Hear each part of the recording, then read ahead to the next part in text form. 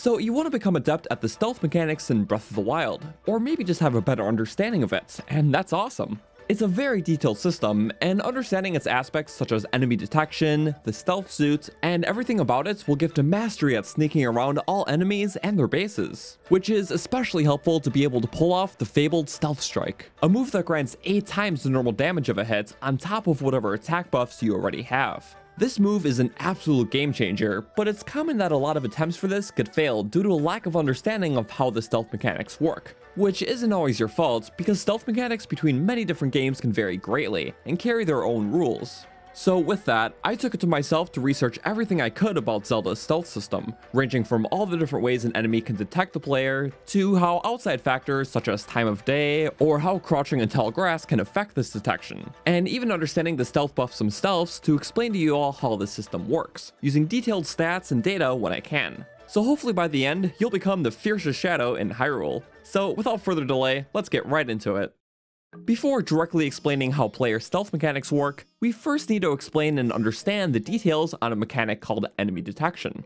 As many of you may know, whenever an enemy has an exclamation point above their head, it means that they have detected you and are going to pursue, while a question mark means that they are suspicious and are meaning to investigate to some fashion, which then may lead to the exclamation point. Now, there are 2 main ways an enemy can enter one of these states relating to their senses, an enemy's vision and an enemy's hearing, which we'll go over how each one works one by one, starting with the vision. So many monsters in this game, like this bokoblin, will clearly use their eyes to see the player if they're in range, which will put them in either a suspicious question mode or a pursuit exclamation point mode, depending on where the player is. This is determined by the 2 separate cones of vision that a bokoblin has. One long 40-degree cone, which will trigger their suspicious mode when the player is inside, and one shorter 90-degree cone, which will instantly alert the enemy of the player's presence when inside. The lengths of these cones are measured by its own unique style of measurement that we'll just call units, with the long one being 40 and the short being 30, as explained in the game files, but these will be comparative to the other measurements throughout this video.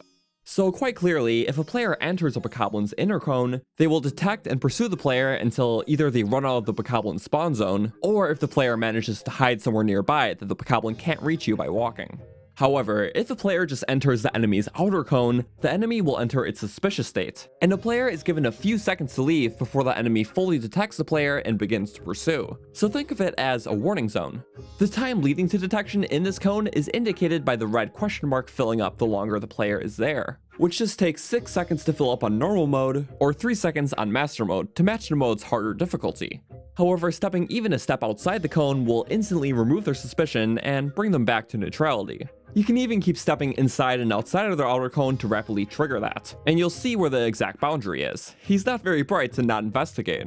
Now, the only other question to add on top of this is how other environmental and surrounding factors can alter an enemy's sight. Well, for one, if there is an obstacle obstructing an enemy's sight, even in their cone of vision, then they simply cannot see you. Pretty common eye knowledge.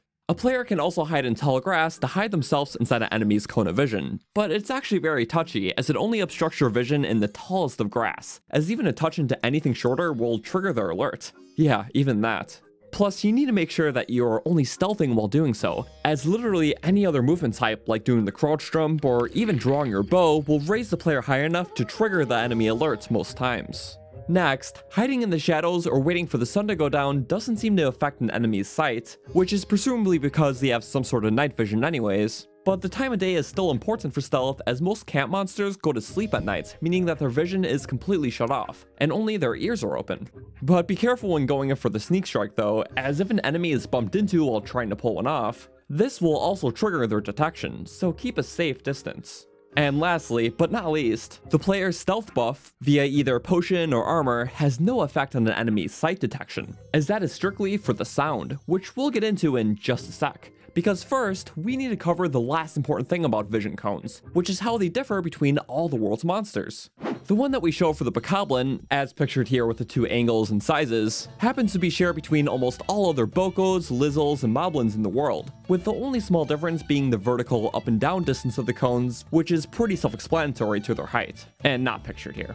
The only types of these enemies that vary in eyesight stats are found mostly within the Archer Tower and Lookout variants, Like the Bokoblin watchtowers, for an example, feature the same angle measurements as the standard, but with a slightly longer suspicious cone and a slightly shorter detected cone, which prevents a player from running straight into their detected zone head-on with a longer warning length.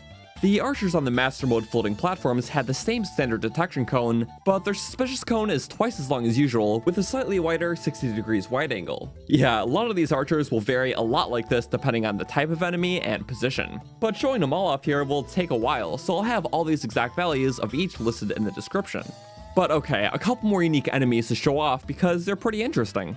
The Wizrobes are one of the few enemies that don't even have their outer suspicious cone, and rather, they just have a 30 unit long detection circle around them that will trigger their alert. I guess that's just the work of whatever magic they're using. Other enemies also use a similar system of only having a detection cone and not a suspicious one, such as the Guardians, which can see out 100 units and up to 60 degrees, which makes for a pretty long range scout. And even the Archer Lizzles, specifically in the Goron Mines area, have an 80 unit long, 90 degree angle alert cone, so a lot of these are really meant to be specifically adjusted to their environments.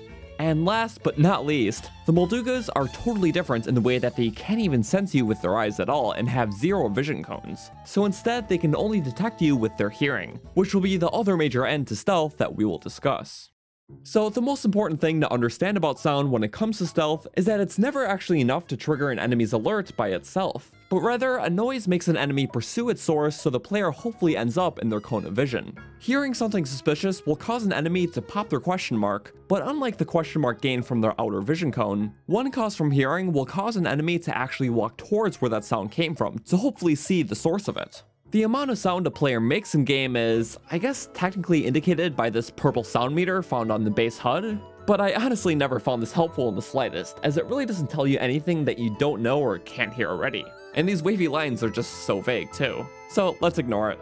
Obviously, very minor sounds won't be enough to trigger an enemy's suspicion, as there is a hearing threshold that determines this, both dependent on the loudness of the action and the distance away from it. But what sounds are actually safe enough to still be able to get close to a monster without alerting them? And how does player movements affect this when trying to get close to perform a stealth strike?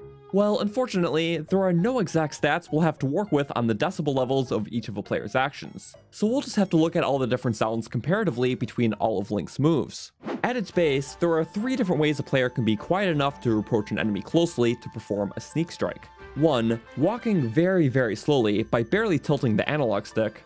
2. Stealthing at half speed, as even full speed in this mode will alert the enemy at the very end. And 3. Dropping right next to an enemy via paragliding or falling, which ironically are all safe, quiet enough actions to not cross over the enemy's hearing threshold to trigger an alert of any kind. But more than likely at this point, you already have access to the stealth sets or stealth buffs, which help stretch the player movement limits to safely perform louder actions closer to a target, as each tier of stealth buff reduces your sound output by a set percentage. A level 1 buff makes the player 20% quieter, a level 2 makes them 40% quieter, and a level 3 buff makes the player a whole 70% quieter.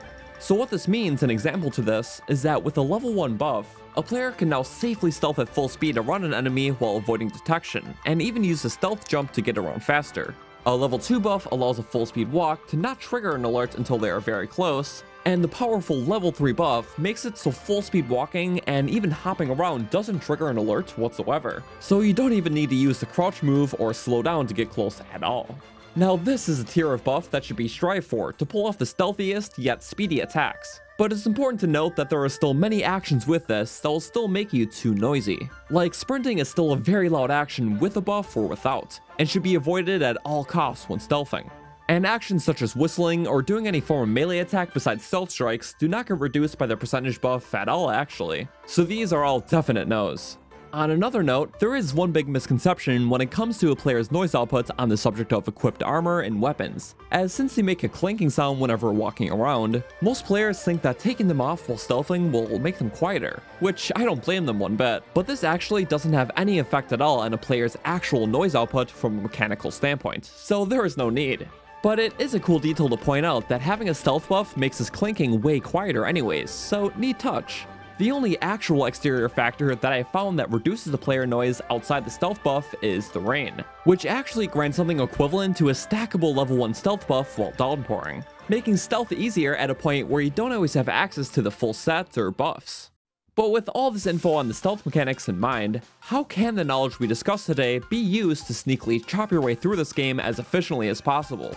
Well, for one, it's important to know that when an enemy is stealth-stricken, a player can chain this into another powerful stealth strike by doing a complete 180 around the enemy before they get up.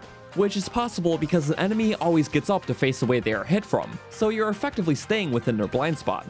Doing this over and over is called stealth strike chaining, an insanely overpowered move that is fantastic and efficient for taking down single enemies. However, if you need help with getting through many enemies at once in camps, make sure to distract them first by using sound to your advantage. You can shoot an arrow or throw a bomb to get them all facing the same way and out of your line of sight, as they will be able to hear these things from about 20-ish units away. Some lower tier enemies can also be baited using different types of meat or fish, which is a much more prominent, longer lasting distraction, as enemies are far less perceptible to their surroundings while mid-chow. It can also allow for some easy free hits as long as you have the materials to spare. But in case you do get caught for any reason, it's best to run up onto a platform where an enemy can't reach you, as you'll usually soon just give up and run back. Perfect for resetting any situation back to its base after some successful or even unsuccessful stealth strikes. Just make sure to try not to escape pursuing enemies by climbing on a wall or tree and waiting for them to leave, because more than likely they'll just keep throwing those rocks at you for all eternity, until you're standing on some actual solid ground or really high up from them. All of these tips are very helpful for making the best out of the stealth in this game, and we have used quite a few of these when we played a very stealth-focused run of Breath of the Wild, beating the game using only Sheikah gear, a very fun challenge run that I recommend checking out when possible. But with this said, I want to thank you all so much for watching this episode of Stats of the Wild. It's been a while since we made the last one, and that's basically because we've already covered mostly everything I've wanted to over the total 16 episodes in this series. From here, it's possible we'll cover some minor stuff here and there, but I'm mostly going to be saving my energy and dedication to the sequel of Breath of the Wild when that comes out, which will be a whole new series in itself. It's going to be super interesting to see how that all goes. But thanks again so much for watching the video though. If this was helpful in any way, please feel free to leave a like and sub if you haven't already for more Breath of the Wild on the channel, and I'll see you guys all in the next one. Goodbye!